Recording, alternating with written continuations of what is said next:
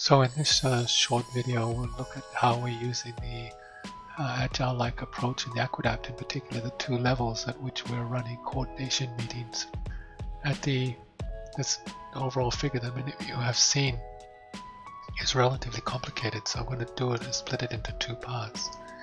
At the regional level, the partner leaders and the project leader hold a meeting every 2 weeks in which they look at the suggested tasks identified by the project leader and put into the product backlog, and then together they agree on which ones will be moved into the plans and activity list for the next 2 weeks.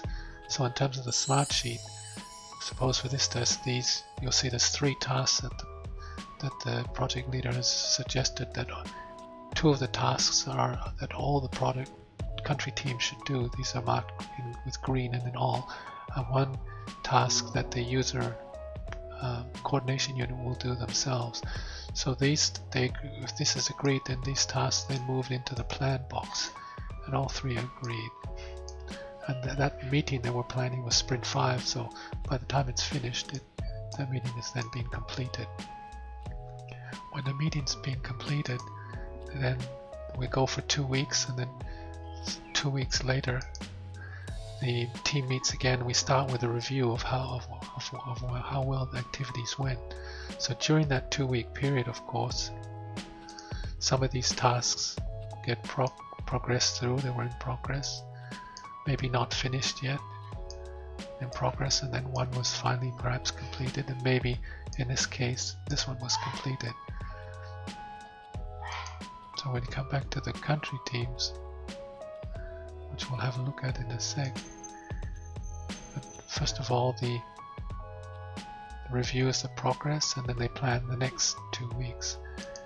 Right after that first meeting between the partner leader and the project leaders, well, the partner leader then has to meet with his own team or her own team and decide which of the tasks they're going to do in the next 2-week period. Of course, some of the tasks they've got have been inherited from the regional meeting, so these ones they've already agreed to do, so they've got to do it, so they're planned. But it may be that they have some tasks that they've started already from the previous sprint and are not completed, like this one, and they have some other tasks that are not being done by the other countries, but they know they have to do, or they're a bit of more extra detail, like for example, yes, they have to finalize the baseline survey, but the important thing for them to do is to do the translation of the extra questions. So in this cycle, there's an agreement on which tasks will be done and maybe who's going to do it. And then what's special about the Agile cycle at the within team level or within country team level is that the team should meet every 2 or 3 days to examine their progress, solve problems, and make adjustments.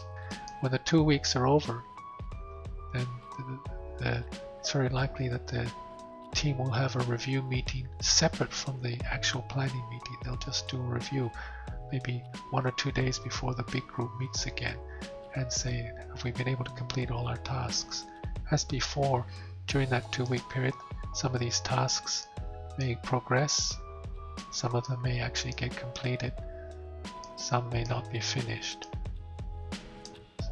So when the team meets for their review, they notice that the 2 regional tasks had not yet been finished, though some of their local tasks had been finished.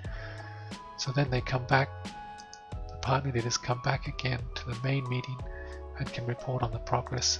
In this case, if we have a look at the progress, was these 2 things were supposed to be finished in those 2 weeks, and they weren't, but they were able to do some of the important subtasks in the plan, getting ready ahead for the survey.